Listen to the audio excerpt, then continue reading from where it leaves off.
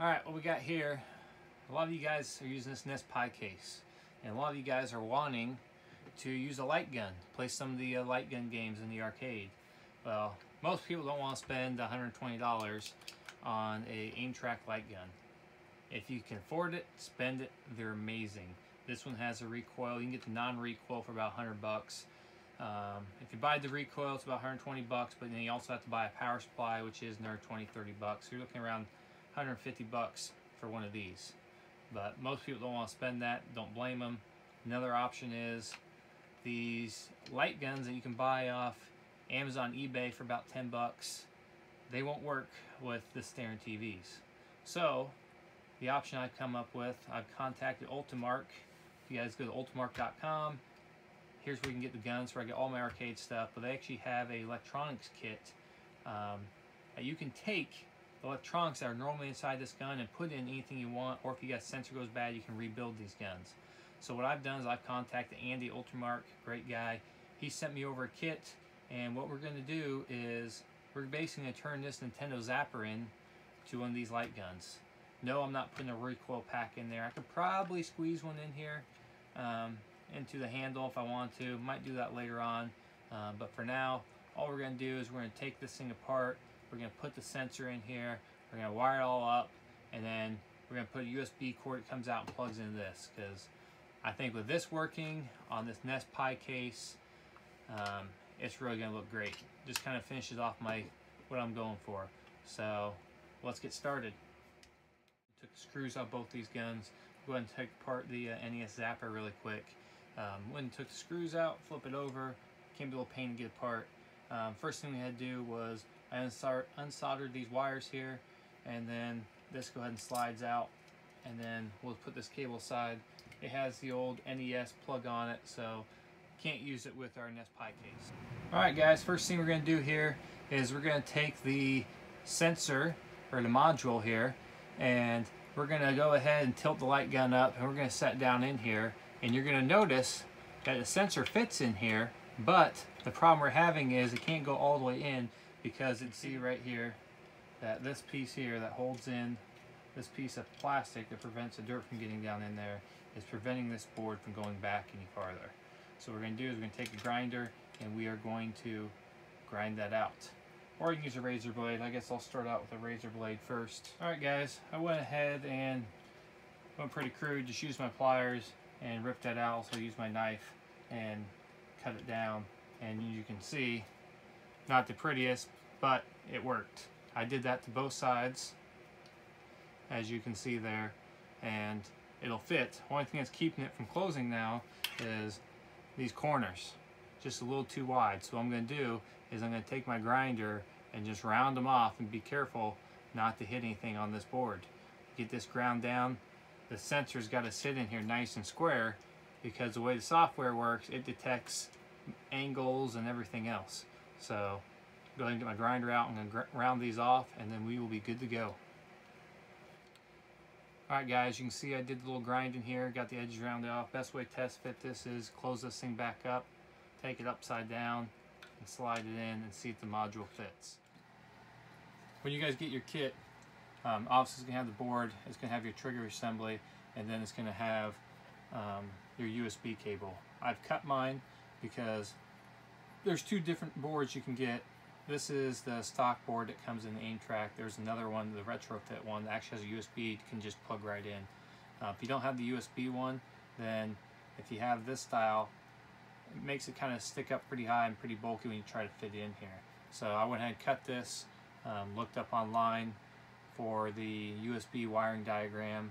The red is positive, the black is negative, green is positive data, white is negative data, then you get your shielded ground also.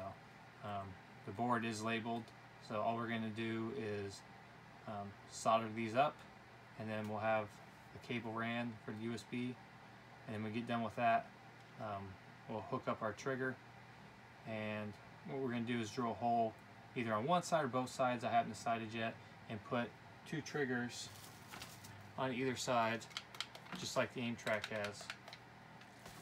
So I'm going to go ahead and get this soldered up, and I'll be right back.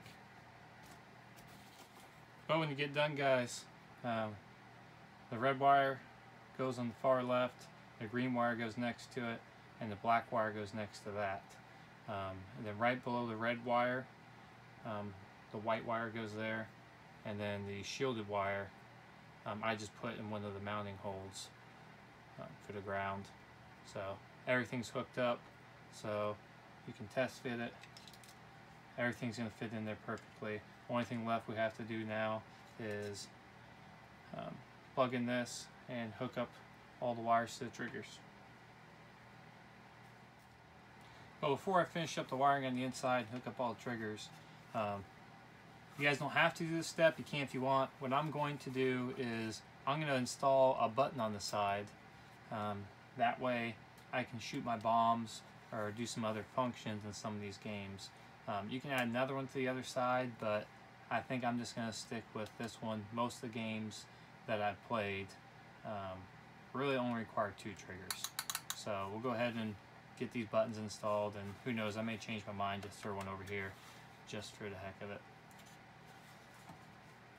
So what I'm going to do for the trigger is just put my finger out. I'm going to end up using this finger pull the trigger. So I'm going to set this finger up here, kind of see what feels comfortable when I'm shooting the gun. And once I got that marked out, there's actually 7 of these. So I'm going to pick the 4th one, come down, kind of center it in the gun, and I think I'm going to put it right about there. So I'll go ahead and mark this. I'll go ahead and drill this hole out, and we'll get the button put in there and just glued in place.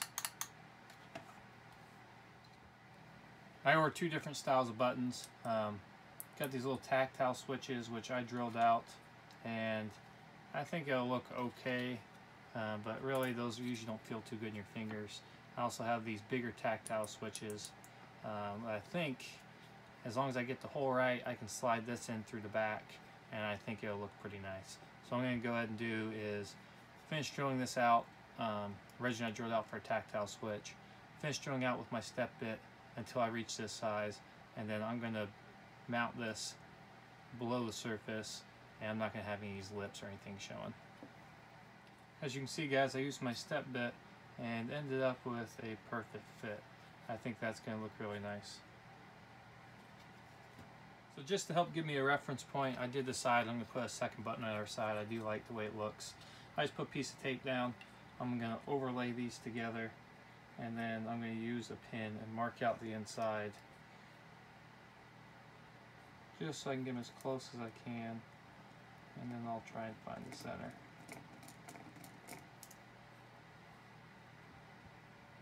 That looks pretty good.